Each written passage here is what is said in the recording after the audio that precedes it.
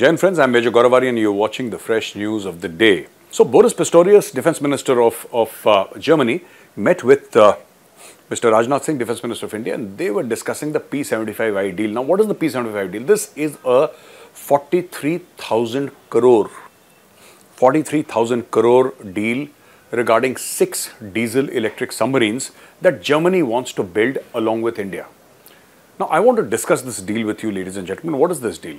Now, India has an aging submarine fleet, right? While we have INS Arihant and INS Arighat is also being launched shortly. These are the 2 nuclear submarines that we have. We also have some old diesel submarines, but India needs to get new submarines, and 6 new submarines will be a massive punch in the armory of the Indian Navy. Now, why is India going in for these submarines? What is India's play here? India's play is this, that China is expanding its maritime base very fast. The Chinese Navy, the PLA Navy, the People's Liberation Army Navy. That's how they write it. So the PLA Navy is going all ahead. They're going ahead with a 3rd aircraft carrier, so many nuclear submarines. India has much catching up to do. So I'm not saying that India is going to say that, hey, you have 5 aircraft carriers or you want to have 5 aircraft carriers in the future. We will also have 5. No.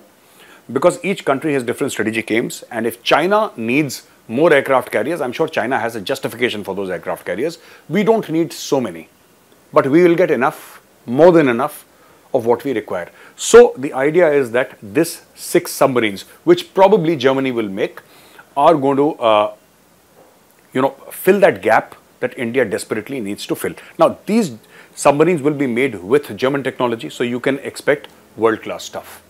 I mean, no one does it better than the Germans in terms of quality.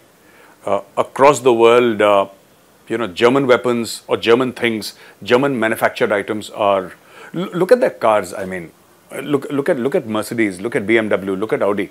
All these are German, in origin. All these are, and look at the level of Heckler and Koch, the small arms manufacturer. Again, German. Fantastic. Just fantastic. So this is what Germany gets to India, that eye for quality. And these submarines, 6 diesel electric submarines, ladies and gentlemen, will be made in India by Indians. And they are talking about a complete transfer of technology. Now, the MOU has not been signed yet, but the MOU will be signed subsequently. And what my sources tell me is that both India and Germany are extremely serious about this deal. It could be signed anytime now, and taking into account this government's track record in terms of project execution, I think is going to happen extremely fast.